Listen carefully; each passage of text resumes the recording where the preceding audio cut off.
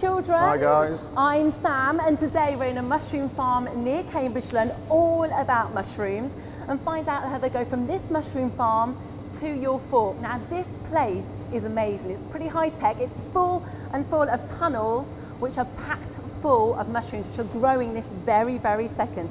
Meet our guide for today. He's Mike. He's a mushroom farmer, so he's the perfect person to share his growing secrets. Mike, thank you so much for having us here. You're welcome. First of all, we need to explain these outfits because the children are probably going, they look a bit silly. Well, they feel a bit silly to be fair, but the hairnets are to protect us, to protect the food that we supply to people. We don't want anyone to find a hair in the food, and the coats simply are to protect our personal clothing, but the main thing is they're protecting the mushrooms from our personal clothing, because somebody could have give the dog a cuddle or the cat a cuddle before they came to work to say goodbye, so we put a coat over them to protect it. Yeah, you don't want anything in your food, do you? I quite like my outfit. Can I keep it? Absolutely. Each their own. Tell us a bit about what we're going to see here today on this field trip. Well, what I'm going to show you today is I'm going to show you some various different types of mushrooms. I'm going to show you what or how we grow the mushrooms on my farm, and hopefully give the kids back in the schools some tips to grow their own. Fantastic, lovely. Should we meet our children that we've got with us today, our schools? Let's go over to our schools. First of all, let's go over to Nidri Mill School in Edinburgh, where Miss Miller's class is waiting to say hello. Hello, children. Hi, guys. Let's go over to Skerries School, where Miss Babin's class is waiting. They're in the Shetlands, right up there. Hello, children. He's shy. Hey. Let's go over to St Thomas's School, where Mrs Westhead's class are there in Winchelsea. Hello, children. Lovely, lovely big shout there. They look lively. They're very lively, Mike. Thank you so much for taking part. Now, I know a lot of you have already been learning about mushrooms in your classroom, so should we put them to the test, Mike? Should we find out what they've learned? Absolutely. Let's go over to Nidri Mill School now and find out some of the facts that you've learned about mushrooms already. I have learned that mushrooms aren't a plant or an animal. In fact, a mushroom is a fungus. There are lots of different varieties. Some we can eat and some we can't. That is such a great fact. One of the children there just said that it's actually a fungus, a mushroom, and there's lots of different varieties, and some of them you can eat and some of them you can't. Some of the wild mushrooms are poisonous, yeah. Yeah, you have to be very careful. Do we have another fact, Miss Miller? I have learned that mushroom seeds are called spores and they grow best in dark, damp places. Yeah, that's great. That mushroom seeds are called spores and they grow better in the dark and the damp. Correct. Very well done, comrade. Do we have one last fact there, please, Miss Miller? I have learned that fungi have no chlorophyll, so they don't need sunshine to grow and thrive. That's a very good fact. Yes, and mushrooms, they don't have chlorophyll in them, so they don't need the sun to grow. Absolutely not. Sunlight actually hurts them. Ah, okay. So that's why they're not green. It'd be funny. Imagine green mushrooms, because it's the chlorophyll in leaves and plants that make them green, isn't it? That's right. And the sunlight changes the photosynthesis.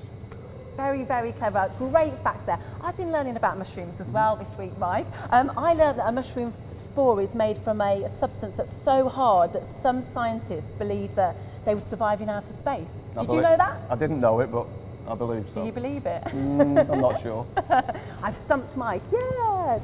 Right, so I think the children are probably thinking, wow, what is in front of Sam and Mike right now? There's quite a few different types of mushrooms. Could you talk us through them, Mike? And classes, while Mike is talking us through the mushrooms on the table here we've got in front of us, you should have some bowls of mushrooms in your classroom. So pass the bowls round, take a little look at them, notice the differences and similarities between the different types, maybe have a little smell, and we'll talk about them a bit later on. But Mike, talk us through what you have here. There are so many varieties.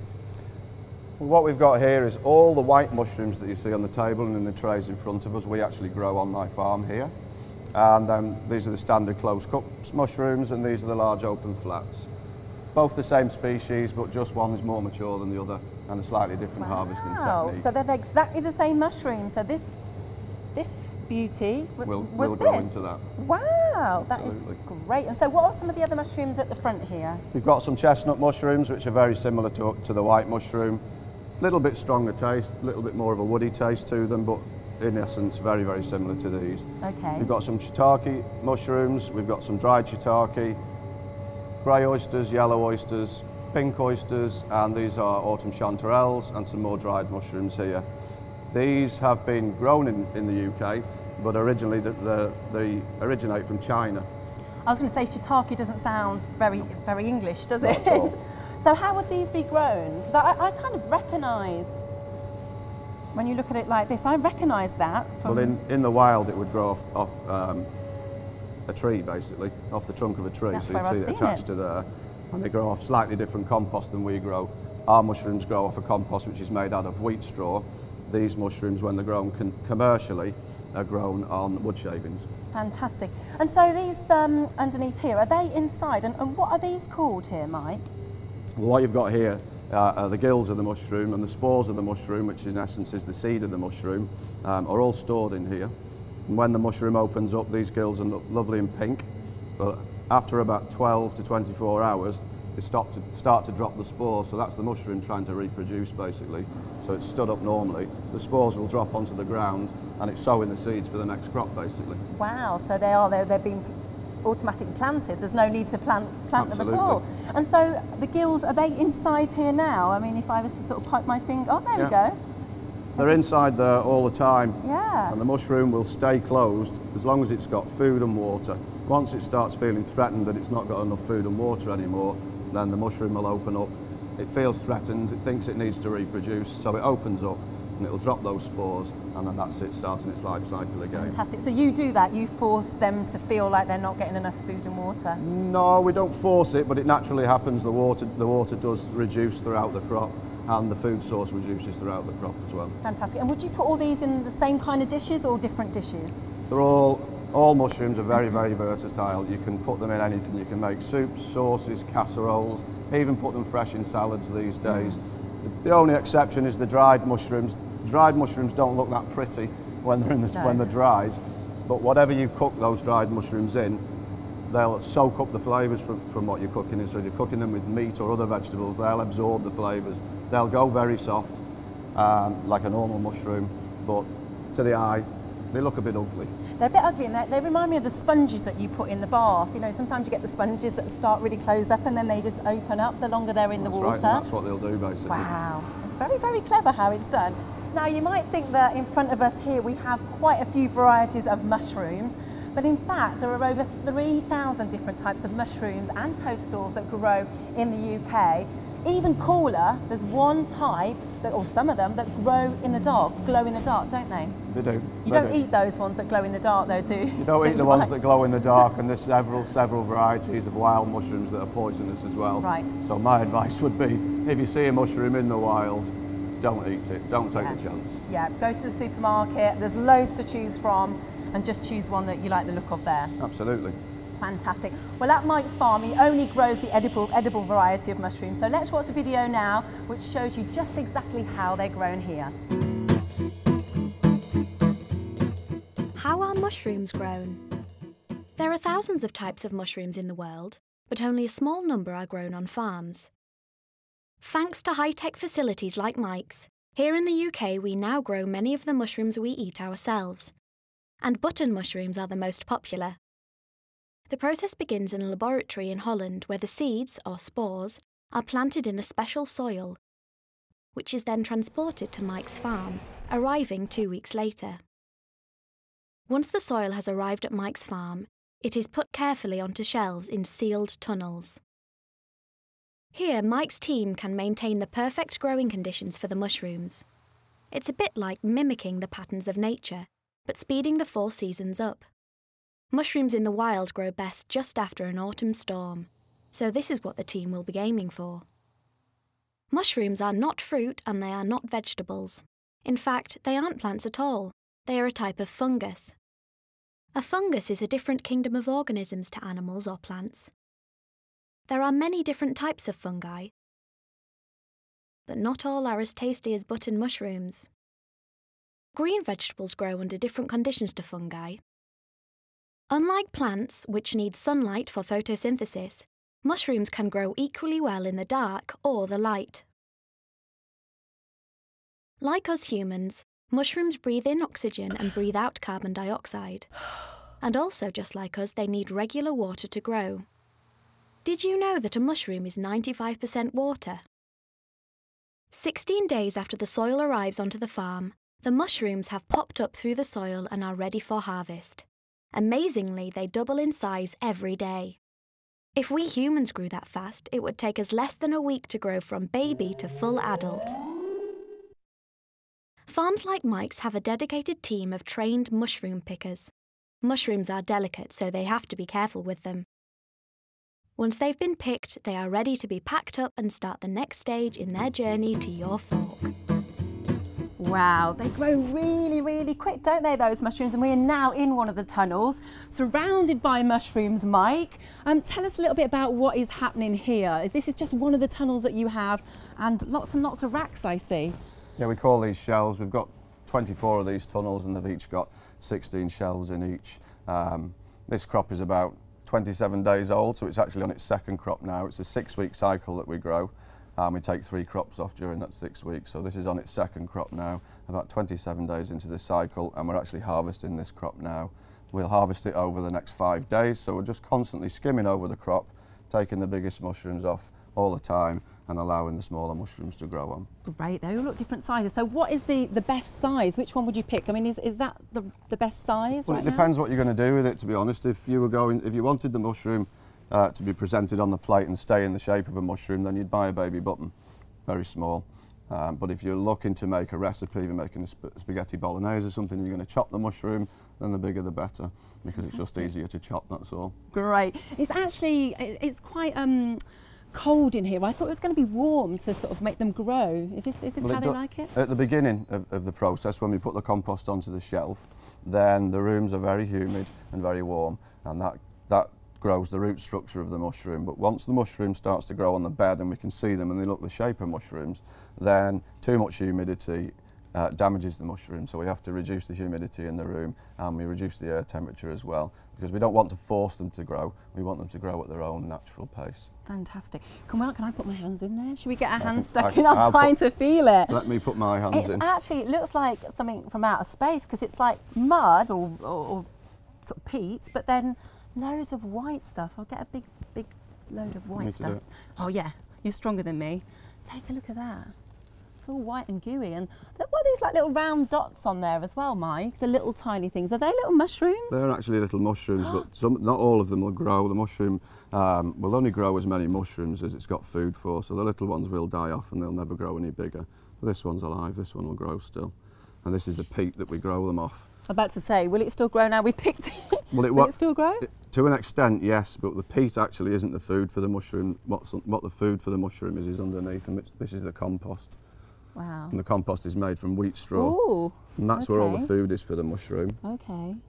And is that what is it made of wheat and straw? Is that why it's called wheat straw? It's wheat straw and it's chicken litter, but it goes through a composting process and then it's pasteurised so that it's safe. So I'm all right. So okay. It's what we call a selective compost, because we're growing a fungus, it's very easy to grow other funguses that we don't actually want to grow. Yeah. So we temperature treat the compost, which kills off all the microorganisms that the competitor funguses like to eat. Okay. But it leaves the microorganisms that mushrooms like to eat. Very clever, isn't it? Very clever. Sure and is. what's all this white stuff that comes down from the mushrooms? Well, that's actually the root system of the mushroom. It's called mycelium, and it's not like a normal plant root where each mushroom will have its own individual root.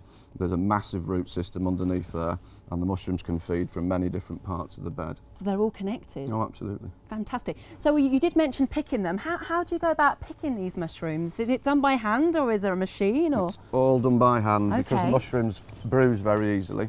We have yet to invent a machine that can pick them. It's a selective process as well, so we can't just pick every mushroom, so it needs some intelligence to decide which mushroom to pick. But once it comes to picking them, they're very, very delicate and they bruise very easily, so a machine can't do it yet. Hopefully one day they will be able to.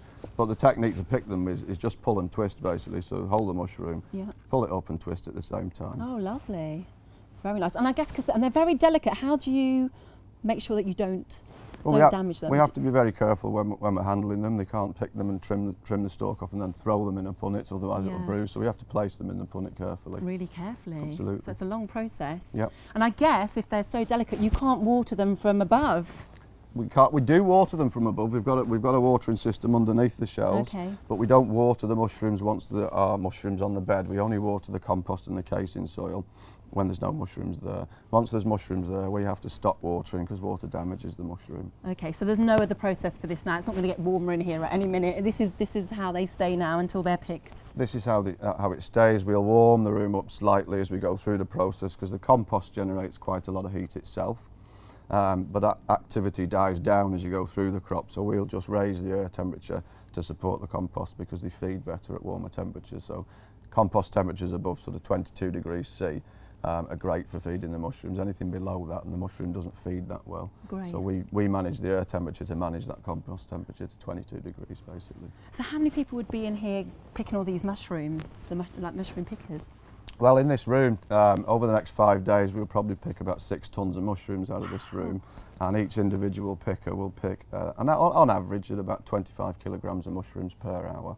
So at the beginning of the flush, we'd only have probably 3 or 4 people in, but on the busiest days picking, which is probably going to be tomorrow, we'd probably have about 16 people in this room harvesting them. So this is the calm before the storm. Sure like is. In here, I think there's one person down there maybe picking a few mushrooms, but tomorrow it's going to be crazy in here. It sure will. Pick me a few tomorrow, won't you? Will do. Maybe, I think a good question is where you put them into once you've picked them. Is it something like strawberries come in punnets? Do you put them in? Mushrooms are the same. We put them into punnets. We pick them into punnets in the tunnel, in these growing tunnels. We don't actually weigh them in the growing tunnels because we don't put anything into a growing tunnel that might create disease. So a scale could get mushroom spore or a disease spore underneath it and transfer that around the farm. So we don't have scales in the growing tunnels at all. Okay, great. Let's go over to Nidbury Mill School where Miss Miller's class is waiting. Do we have any questions there, Miss Miller, for Mike? What is the smallest mushroom variety? Great question. What's the smallest variety of mushrooms, Mike? It's a good question and it's a difficult one to answer, to be honest, because a mushroom will keep growing and growing, so there isn't actually anything that I would say is the smallest type of mushroom because they will keep growing. The smallest mushroom we would grow on this farm would be that size, which is about 20 millimetres in cap diameter, but we grow them between 20 millimetres and 120 millimetres on this farm. And would that be tasty if you were to eat that? Absolutely. This would be just as tasty as the big mushroom. They all taste the same. Lovely. Let's go back to Miss Miller's class. Anybody else there, Miss Miller, would like to ask Mike a question? Do your mushrooms get transported just in the UK or do they go further afield? Great question, Stephen. Stephen would like to know, do your mushrooms get transported just in the UK or do they go further afield? They're just in the UK. What we try to do is we transport them as short a distance as possible because we want to sell them locally, so the local people can enjoy product that's grown locally and distribute them as short a distance as possible, basically. So we supply the Peterborough depot, obviously, from this site. No, none of them go outside the UK. Okay, lovely. Anybody else there, Miss Miller? Why are mushrooms called mushrooms? Oh, what a great question, Chloe. We might stump Mike with this one. Mike, why are mushrooms called mushrooms? Yeah, you have stumped me with that one, to be fair. I actually don't know the answer to that, to be honest, so what I would suggest is we throw it back to the children and they go on, they Google it basically, and maybe they can come back and tell us. A bit of homework there for you children. I love it. One more question, Miss Miller, from your class. How long does it take to grow 200 grams of mushrooms? Oh, that's a good question, Reese. Reese would like to know how long it takes to grow 200 grams of mushroom. Well, it's a difficult question to answer, to be honest. A mushroom will double in size every 24 hours, but the best way I can answer it, I think, is the day we fill the compost onto these shelves, 16 to 17 days later, we will pick the first mushrooms, so we could pick 200 grams then. So I would say 16 to 17 days. Lovely. You'd have 200 grams or you could have infinite numbers. You'd have 200 grams to start with, but it's 16 to 17 days for the first mushroom, but it gets very busy shortly after that. Within 3 days of that, we'll harvest like 5 tonnes of mushrooms out of one of these rooms. Wow, they are brilliant questions. Thank you so much, everybody. Right, let's go over to St Thomas's now. Mrs Westhead, do you have anyone with a question? Unlike other plants, do you have to water the mushrooms? Good question, Zola. Zola would like to know, do you have to water the mushrooms? Yes, we do, but we have to water the mushrooms before the mushrooms are actually there, because once the mushrooms are actually there, water damages the caps of the mushrooms and it makes them discolour. So we have to use the water before the mushrooms are you can actually see them, and that's why we use peat, because we need, normal soil's not good enough, because we need a peat which is very similar to what you'd pot your plants in at home. And the reason why we use that is because it will absorb a lot of water quickly and it will hold on to that water, but it will also release it readily to the mushroom. Oh, it's magic. Okay, do you have anyone else, Mrs. Westhead? What types of mushrooms do you grow? Good question. Taylor would like to know, what type of mushrooms do you grow, Mike? What we grow on this site is the common white mushroom, basically, which is the most popular mushroom throughout the world, to be honest. Its technical name is Agaricus bisporus. Oh, that's a bit technical, a bit long. Don't ask me what it means. But yes, we're just common whites, so we do the full range of common whites, so it's from a baby button to a closed cup. We do a class 2 mushroom as well, which is good for chopping up and putting in recipes because it might be a little bit misshaped. Have you ever tried to grow any other types of mushrooms just for you to eat? I've grown chestnuts in the past. I've never grown exotic mushrooms, although I do know people and I do have a little bit of knowledge about how to grow the exotics. But whites and chestnuts, no problem at all. We're actually going to grow some chestnuts in the second phase of this farm. We're building some more tunnels at the moment, and we're going to grow chestnuts in that phase. Yeah, how many tunnels do you have now? At the moment we've got 24, and that provides us, or we grow about 80 tonnes of mushrooms each week off the 24 tunnels. And we're halfway through building another 24 tunnels. Oh. So by the end of this year we'll be growing 160 tonnes of mushrooms every week off this site. That's a lot of mushrooms, isn't it? Mrs. Westhead, do we have anyone else? How many recipes can you do with mushrooms? Oh, that's a great question. I want to know this. How many recipes can you do with mushrooms? You can do hundreds of recipes. Anything that you're cooking whatsoever, you can add mushrooms to. They're a great additive to any recipe. They absorb the other flavours of the other ingredients that you're cooking with, and they're just so versatile. You can eat them raw, in salads, so you name it, you can put mushrooms in. People are generally frightened to use mushrooms, but spaghetti bolognese, soups, sauces, casseroles, stews, you name it, you can put mushrooms in it. Apart from breakfast cereal. We have one last question, Mrs. Westhead. No, I think that's our last question. You've got all your questions. Okay, lovely. They're great questions, aren't they? Mm. Fantastic. Now we know more about mushrooms and how they grow here on Mike's farm. Let's find out how they get from this farm to your local store ready for you to eat.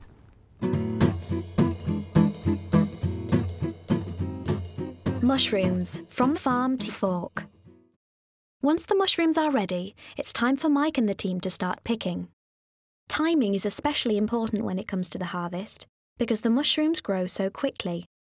If the team aren't careful, by the time the pickers reach the end of the tunnel, the mushrooms have grown too big. But the farmers have to be delicate as well as quick. Mushrooms are soft and will bruise easily. They're picked straight into the boxes, called punnets, and the box they end up in will depend on their size and quality. Once the punnets are full of mushrooms, they are taken straight to the fridge room to cool down. Then it's on to the pack house for the next stage of the process. Because mushrooms are so sensitive, they are not washed before being packed into their boxes. So remember, you should always wash them at home before you eat them. Next, the boxes of mushrooms get sent down on this fast-moving sorting line to be weighed and double-checked for quality, making sure everything is how it should be. The punnets are then wrapped up and labelled before being put into large trays. From the pack house, the trays of mushrooms get taken onto a special chilled lorry. It's a bit like a fridge on wheels. And just 24 hours after being picked, they are likely to be on a shelf in your local supermarket. Loads to take in there, Mike. Absolutely fantastic. They are harvested really quickly, aren't they? Very quickly. 25 kilos an hour on average, but our fastest pickers would be picking 30 to 35 kilograms in an hour. That's crazy. And how long does it take from when you've picked the mushrooms here for them to be in the local stores? Well, we aim to pick the mushrooms today and hopefully they're on the store shelf tomorrow.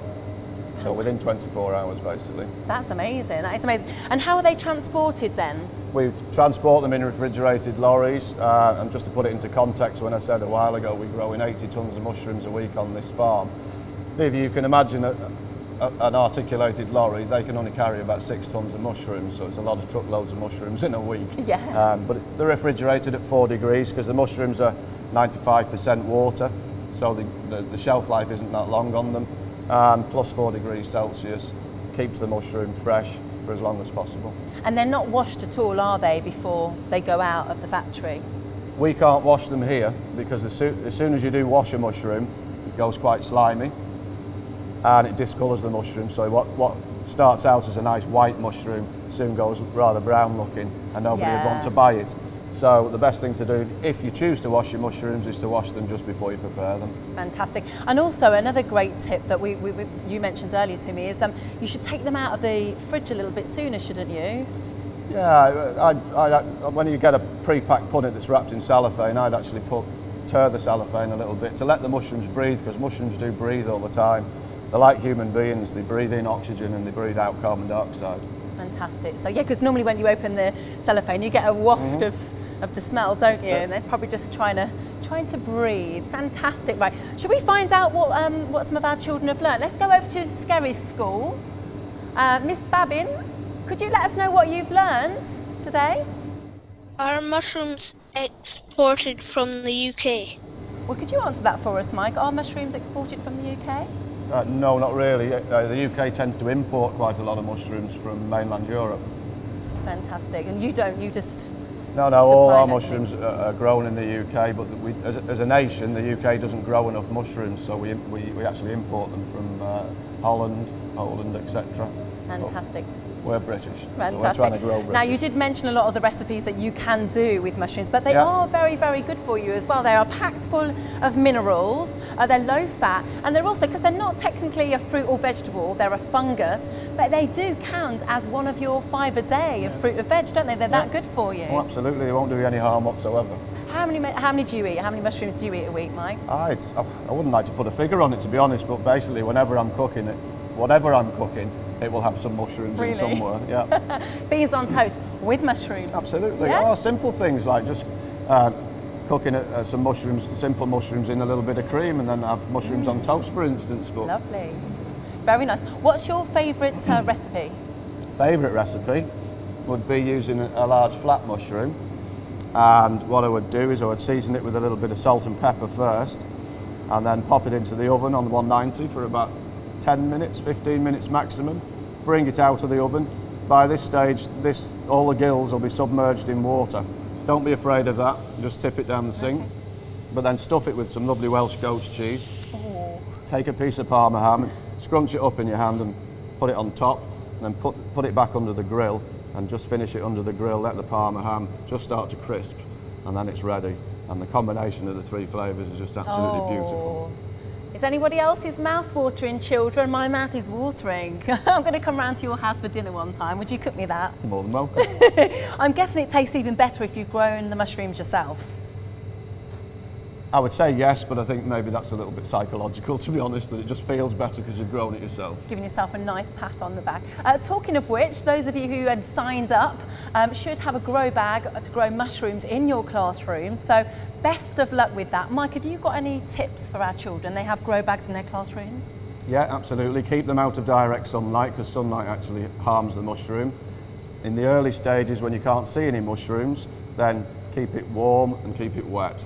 But don't flood it with water. You just want the water to go down to the bottom of the soil on top. It doesn't need to go into the compost underneath, otherwise it'll rot the roots underneath. So water it very little, but very often. And pay very close attention, because they do grow really quickly. And if you let them dry out, it's finished. They won't grow. Okay, so children, maybe do like a little rota system, so at least one of you at any point is checking the mushrooms just to make sure that their eyes aren't taken off the mushrooms. Okay, we're almost coming to the end of this online field trip. I've just got enough time to head back to our schools now and find out what you've enjoyed the most about today's lesson. So let's go to Nidbury Mill School, to Miss Miller's class in Edinburgh. I've mostly enjoyed Mike answering all our questions. They've liked you answering all the questions, Mike. Thank you. He did very well, didn't he? He knows a lot about mushrooms. Great one. Let's go over to Skerry School to Miss Babin's class. I like the video clips. Great. They're my favourite too, actually. the video clips are the best Oh, bit. right. Not us, Very Mike, good. the video clip. Let's go to St Thomas's School where Mrs Westhead is there with her class. Hello everybody. About seeing the mushrooms being picked. Oh yeah, I enjoyed that bit as well. They've enjoyed seeing the mushrooms and how they're picked. All right, Because super. I didn't know how they were picked. I thought it was a machine and Lots not of people not think they're hands. grown in fields, to be honest. Yes, yeah, quite it's a surprise for amazing. people. Yeah, it's great. Well, thank you so much for taking part. We really, really hope you've enjoyed it. Mike, one last question. What's the best thing about being a mushroom farmer? I think it's quite labour intensive and I like working with people, to be honest, so that makes it nice for me. It's quite difficult because you're growing a fungus and you're manipulating the atmosphere in the room, and it's quite challenging, and it's so quick. They grow so quickly, they double in size every day, so it keeps life very interesting. There's never a dull day. No, never. Well, we hope you've enjoyed this online field trip and learning all about mushrooms. Don't forget there are plenty more online field trips to come, and if you'd like to take part in a farm to fork field trip, just like these children that you can see having lots and lots of fun, then do get in touch. All the details are on the website. It really, really is an amazing time. So get in touch and we'll see you next time. Bye from me and Mike. Bye-bye. Bye. Bye-bye, Nidri Mill School. Bye. Bye, Cherry School. Bye. Bye, Miss Babin.